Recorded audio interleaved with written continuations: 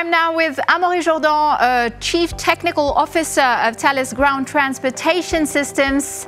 Hello Amaury, thank you for joining me. Hello Aisha. Right, so Miller has just been giving us some examples of the kind of solutions that are reshaping the rail transport industry. So can you tell us what are the innovations you're currently working on? The list is long, Aisha. So I propose to split it into digital signaling, train autonomy and operation control. For digital signaling, one of my favorites is our new hardware-independent safety platform that we call TransVital, which allows to run signaling software from a data center or private cloud at our customers' premises. Another one is IoT, Railways IoT for SIL4 signaling applications, using 4G, 5G radio links for remote control, software download and supervision. This is fueling our route control portfolio.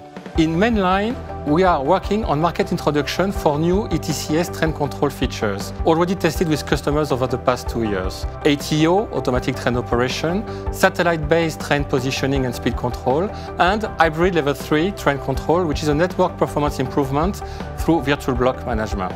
Last but not least, we are also starting studies regarding frugal signaling, the objective being to keep alive some secondary regional lines that cannot afford high value but also high price solutions completely conform to the standard. And second, you mentioned train autonomy. That must be quite exciting. This has kept us busy over the last 3 years with customers all over the world. Today, we have validated safety concepts for what we call next-generation train positioning, both for urban and mainline markets. We are also working on obstacle detection, and here we have to follow CNNEC restrictions on the usage of AI in safety functions.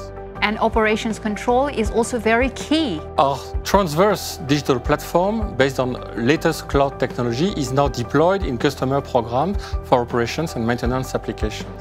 Amaury, co-innovation is something that is quite key to your strategy.